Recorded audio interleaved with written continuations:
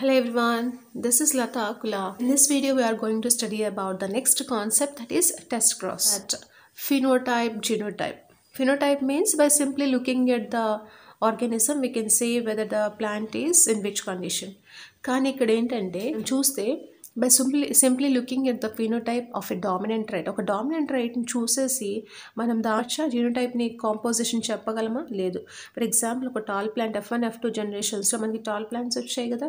కొన్ని tall plants ఏమో capital T genotype ఉంటే కొన్నిటికేమో capital T small tea composition వచ్చింది. దీన్ని బట్టి మనం ఒక టాల్ ప్లాంట్ తీసుకొని దానిలో ఉండేటువంటి జీనోటైప్ని మనం ప్రిడిక్ట్ చేయలేకపోతున్నాం.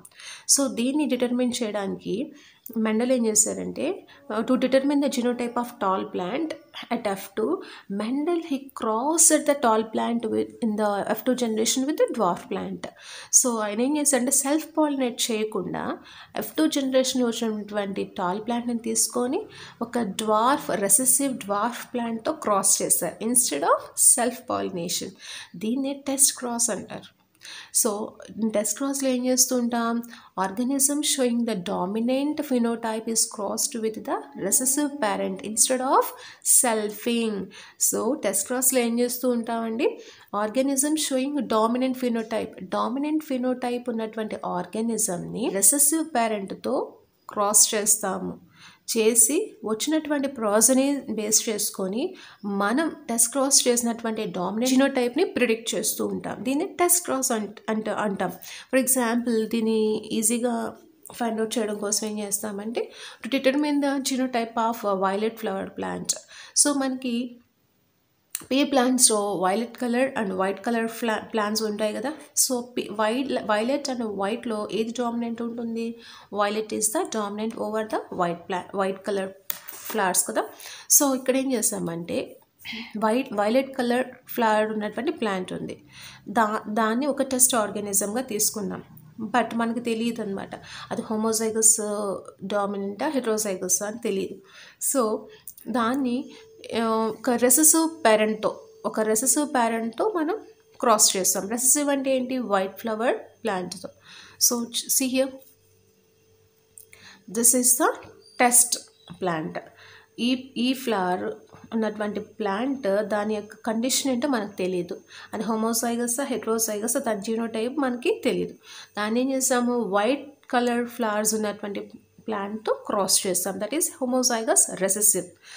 మనకి తర్వాత ఫర్టిలైజేషన్ తర్వాత ఏమవుతుంది, fruit formation, seeds development and new plants అనేవి డెవలప్ అవుతాయి కదా.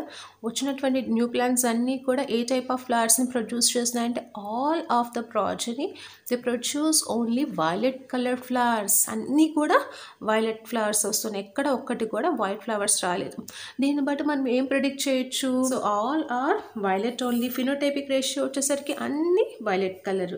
జినోటైపిక్ రేషియో మనం చూద్దాం. అండ్ ఇక్కడ మనం ఏం ప్రిడిక్ట్ చేయొచ్చు, unknown flower is the homozygous dominant. దగ్గర అయి ఉంటే ఏమవుతుంది, ఏదో 1 or 2 ఫ్లవర్స్ మనకి వైట్ రావచ్చు, కానీ ఇక్కడ మనకి అన్నీ కూడా పర్పుల్ ఆర్ వైలెట్ కలర్ వచ్చాయి కాబట్టి the test plant is homozygous అని చెప్పేసి అనుకోవచ్చు. ఫర్ ఎగ్జాంపుల్ ఇక్కడ మనం టెస్ట్ ఆర్గానిజంకి జీనోటైప్ కనుక క్యాపిటల్ డబ్ల్యూ తీసుకొని మనం రెసెసివ్ పేరెంట్ స్మాల్ డబ్ల్యూగా తీసుకొని వచ్చినటువంటి గ్యామెట్స్తో బర్నెట్ స్క్వేర్ కనుక చేస్తే, సో ఇక్కడ మనకి పాసిబిలిటీస్ ఏంటండి, capital W ఫ్యూస్డ్ with small W, capital W fused with the small w, capital W fused with the small w and capital W fused with the small w. The resulting one is the మనకి ఇక్కడ వచ్చినటువంటి ప్రాజనీ అన్నీ కూడా heterozygous dominant కండిషన్లో వచ్చాయి కాబట్టి ఇవన్నీ కూడా ఏంటి, పర్పుల్ కలర్లో ఉంటుంది. సో దీన్ని బట్టి మనం ఏం ప్రిడిక్ట్ చేయొచ్చు, the test organism genotype is capital W that is homozygous dominant అని మనం డిటర్మిన్ చేయొచ్చు. This is one case. And another కేసులో ఏం చేస్తున్నాం, ఇంకొక test organism violet colour flowers ఉన్నటువంటి ప్లాంట్ని తీసుకొని హోమోజైగస్ రెసెసివ్ ప్లాంట్తో క్రాస్ చేస్తాం. సో క్రాస్ చేసినప్పుడు మనకి ఇక్కడ డెవలప్ అయిన ప్రాజనీలో హాఫ్ ఆఫ్ ద ప్లాంట్స్ ఏమో వైలెట్ కలర్ ఫ్లవర్స్ని ప్రొడ్యూస్ చేస్తున్నాయి and half of the plants ఏమో వైట్ కలర్ ఫ్లవర్స్ డెవలప్ చేస్తున్నాయి. సో దీన్ని బట్టి మనం ఏం ప్రిడిక్ట్ చేయొచ్చు, ఇక్కడ ఫినోటైపిక్ రేషియో ఎలా ఉంది, 2:2 రేషియో ఆర్ 1:1 రేషియోలో 1:1 ఆర్ 2:2 ఫామ్లో ఉంది. అంటే రెండు కూడా 50-50 ఛాన్సెస్ అనేవి కనబడుతున్నాయి. అండ్ దీన్ని బట్టి మనం ఏం ప్రిడిక్ట్ చేయొచ్చు, unknown plant is the heterozygous కండిషన్లో ఉన్నది కాబట్టి, హెట్రోజైగస్ డామినెంట్ కండిషన్లో ఉన్నది కాబట్టి మనకి హాఫ్ వైట్స్ అనేవి వచ్చాయి. So with this we can conclude that the unknown flowers are heterozygous. And what is the probability here? We are getting 50-50 chances here, that is 1:1 or 2:2. And if you see the genotype of these two plants, for example మనకి ఇక్కడ మనం heterozygous వచ్చింది కాబట్టి వీటి యొక్క genotypes ఏ ఉండొచ్చు, మనకి white flower plants అన్నాం కాబట్టి ఇక్కడ రెండు కూడా రెసెసివ్ ఎల్లీల్స్ ఉంటాయి కాబట్టి స్మాల్ w. అండ్ ఇక్కడ మనకి హాఫ్ ఆఫ్ ద వైట్ వచ్చినాయి కాబట్టి ఇక్కడ ప్లాంట్ హెట్రోజైగస్ డామినెంట్ అయితే what will be the alleles here, capital W, small w, and the gametes produced were capital W, small w, and here the gametes were small w, and the probabilities in the Punnett square was the capital W fused with the small w, the resulting one is the purple violet color flower plant, and the capital W again fused with the small w, the resulting one is the red color heterozygous dominant one.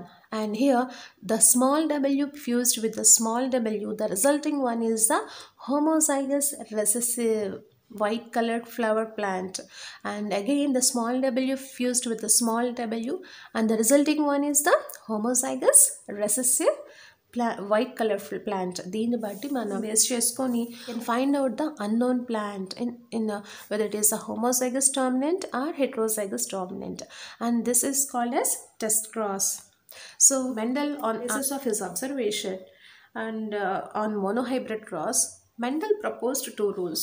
Those rules were called as principles or law of inheritance అని చెప్పేసి అంటారు. ఈ two rules ఏమంటున్నాం, principles are loss of inheritance అని. దీనిలో first లా second లా రెండు ఉంటాయి. ఒకటేమో law of dominance and second one వచ్చేసరికి లా ఆఫ్ సెగ్రిగేషన్. అవేంటో చూద్దాం.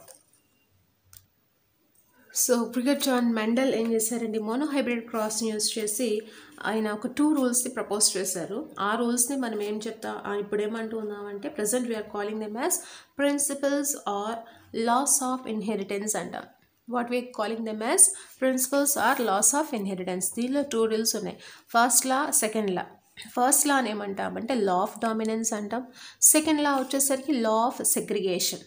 First law is the law of dominance and second law is called as law of segregation. First law ఏంటంటే, first లాలో ఏమి రూల్స్ చెప్పారంటే, every character is controlled by discrete units called as factors. So ప్రతి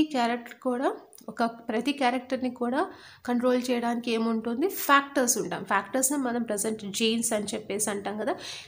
and ఈ factors ఎలా ఉంటాయంట, if these factors occurs in the form of pairs, ఈ factors అనేవి pairs ఫామ్లో ఉంటాయి, right.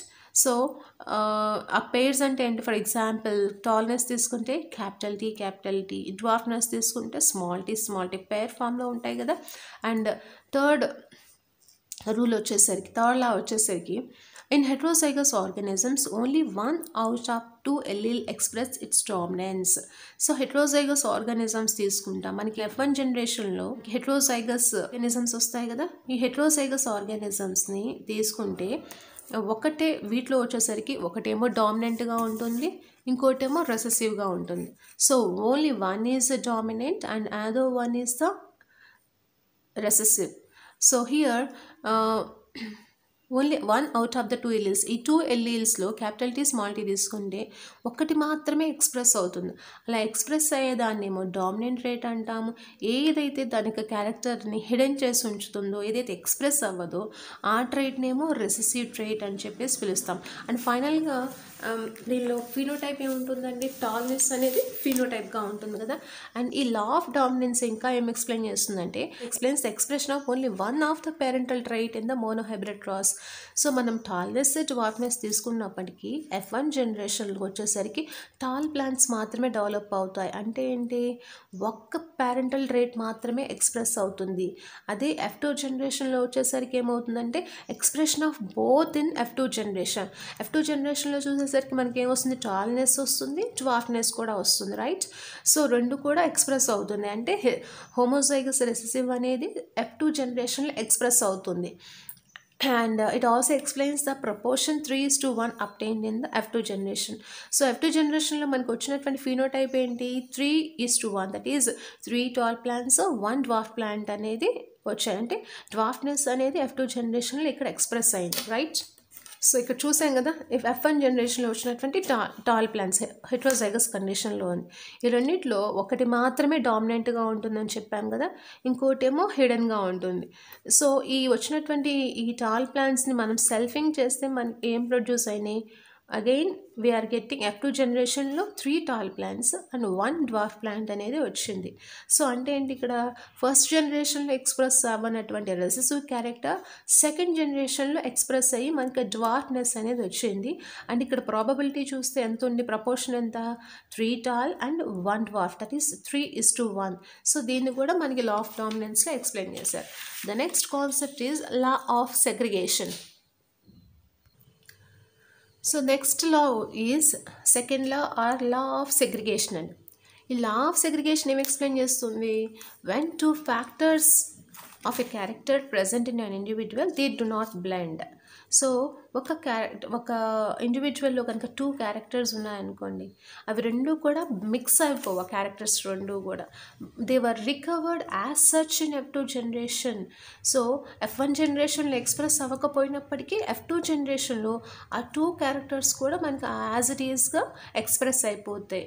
This character is not seen in the F1 generation. For example మనం తీసుకుంటే టాల్నెస్ తీసుకున్నాం కదా, దానిలో మనం F1 జనరేషన్లో మనకు ప్రాజనీ ఏం ప్రొడ్యూస్ అయినాయి, all are capital T small tea. మనకి వీటి యొక్క పేరెంట్స్ వచ్చేసరికి capital T small tea pure homozygous కండిషన్లో ఉన్నాయి. కానీ వచ్చినటువంటి ప్రాజనీ అన్నీ కూడా ఎలా ఉన్నాయి, హెట్రోజైగస్ టాల్ ప్లాంట్స్ వచ్చాయి కదా. సో ఇక్కడ మనకి 2 ఫ్యాక్టర్స్ అనేవి వచ్చాయి. ఈ రెండు ఏమైనా బ్లెండ్ అయిపోయాయా, మిక్స్ అయిపోయి మనకి సెకండ్ జనరేషన్లో ఏమన్నా మీడియం హైట్లో ఉన్న ప్లాంట్ వచ్చిందా అంటే రాలేదు. అవి రెండు కూడా వీటిలో క్యాపిటల్ టీ మాత్రమే ఎక్స్ప్రెస్ అయింది, స్మాల్ టీ అనేది హిడెన్గా ఉంది. కానీ F2 జనరేషన్కి వచ్చేసరికి ఏమవుతుంది, ఇక్కడ హిడెన్ కండిషన్లో ఉన్నటువంటి స్మాల్ టీ నెక్స్ట్ F2 జనరేషన్లో ఎక్స్ప్రెస్ అయ్యి డ్వార్ఫ్ ప్లాంట్ని ప్రొడ్యూస్ చేస్తుంది కదా. That is what he is explaining here. And during gamete formation factors of a pair segregate. So gametes formation టైంలో మనం సెగ్రిగేషన్లో నేర్చుకున్నాం. గ్యామెట్ ఫార్మేషన్ టైంలో ఏమవుతుంది, 2 ఎల్లీల్స్ సెపరేట్, మనకి ఓన్లీ 1 ఫ్యాక్టర్ మాత్రమే ఎంటర్ అవుతుంది కదా. సో ఆ పేర్ దీనిలో ఉన్నటువంటి ఈ పేర్లో ఉన్నటువంటి 2 ఎల్లీల్స్ సపరేట్ అయిపోయి గ్యామెట్కి ఒక్క ఫ్యాక్టర్ మాత్రమే వెళ్తుంది, అంటే 1 క్రోమోజోమ్ మాత్రమే గ్యామెట్ రిసీవ్ చేసుకుంటుంది. సో దీనివల్ల ఏమవుతుందంటే that ensures the purity of the gametes. ఇలా జరగడం వల్ల గ్యామెట్స్ అనేవి ప్యూర్గా ఉంటున్నాయి. సో మనం లా ఆఫ్ సెగ్రిగేషన్లో ఏం నేర్చుకోవాలి, blending is absent and purity of the gametes, these 2 are important. So ఇక్కడ మనకి ఈ సెగ్రిగేషన్ ప్రాసెస్ ద్వారా మనకి ఏమవుతుంది, only 1 factor was receiving the gamete and that ensures the purity of the gametes. అలా జరగడం వలన గ్యామెట్స్ అనేవి ఎటువంటి బ్లెండింగ్ జరగకుండా ప్యూర్ గ్యామెట్స్ అనేవి ప్రొడ్యూస్ అవుతూ ఉన్నాయి. అండ్ హోమోజైగస్ ప్యారెంట్ ఏం చేస్తుంది, homozygous parent produce all gametes that are similar. Homozygous parents అంటే ఏంటి, క్యాపిటల్ టీ స్మాల్ టీ, టాల్నెస్ ఏమో క్యాపిటల్ టీ, డ్వార్ఫ్నెస్ ఏమో స్మాల్ టీ అంటాం. హోమోజైగస్ ప్యారెంట్స్ ఏం ప్రొడ్యూస్ చేస్తున్నాయండి, గ్యామెట్స్ ప్రొడ్యూస్ చేస్తున్నాయి కదా, అవన్నీ కూడా ఎలా ఉంటాయి, సిమిలర్ గ్యామెట్స్ని ప్రొడ్యూస్ చేస్తున్నాయి. కానీ హెట్రోజైగస్ ప్యారెంట్స్ ఏం చేస్తున్నాయి, they produce 2 types of gametes. ఇక్కడేమో క్యాపిటల్ టీ నుంచి క్యాపిటల్ టీ అనే గ్యామెట్స్ వస్తాయి, స్మాల్ టీ అంటే సిమిలర్ గ్యామెట్స్ అనేది వస్తాయి. బట్ ఇక్కడ హెట్రోజైగస్లో వచ్చేసరికి 2 ఫ్యాక్టర్స్ ఉంటాయి కాబట్టి గ్యామెట్స్ కూడా 2 టైప్స్ ఆఫ్ గ్యామెట్స్ అనేవి ప్రొడ్యూస్ అవుతాయి. ఒకటేమో క్యాపిటల్ టీ గ్యామెట్ ఉంటుంది, ఇంకో గ్యామెట్లోనేమో స్మాల్ టీ వస్తుంది. And this is about the law of segregation and this law is universally applicable but the law of dominance is not universally applicable. The next concept is exceptions to the Mendelian principles. In the next video we are going to study about what are the exceptions of the Mendelian principles.